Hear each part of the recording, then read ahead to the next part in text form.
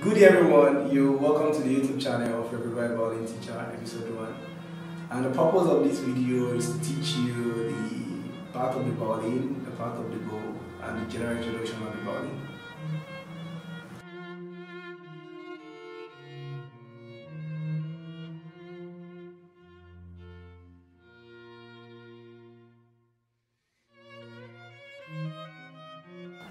So firstly, I'm going to be talking about the violin itself. This is the violin. This is a fiddle instrument in which it evolves during the Renaissance period, and it's the smallest of the strings family, which we have the viola, the cello, and the double bass.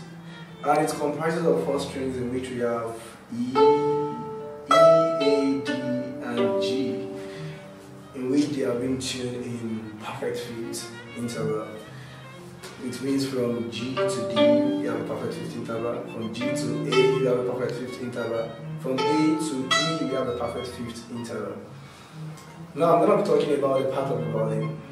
This is the head of the violin, and it is called head or scroll, followed by the pegs. This is the tuning pegs. We have the peg box, followed by the nuts. We have the fingerboard.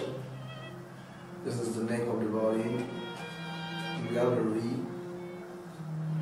This is the belly. And this is the sound hole. This is where the sound of the violin is coming from. And inside it we have the sound hole, followed by the bridge. And here is the tailpiece. And this is the adjusters. And here is the chin rest. And this is the end pin.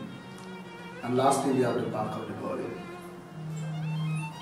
So now I'm going to be talking about the part of the bow. This is the bow. It's an integral part of the body, as we have on the viola, the cello, and the double bass, except when you're going to be plucking the string. So this is the main wooden body of the bow. It is called a stick.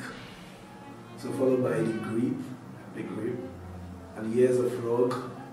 So we have the screw, which is used to adjust the ear of the bow. So here is the air of the bow. So thanks so much for watching the video, and catch me on the next episode where I'm going to be talking about the carrying of the violin, your left hand position, and the proper way of holding the bow.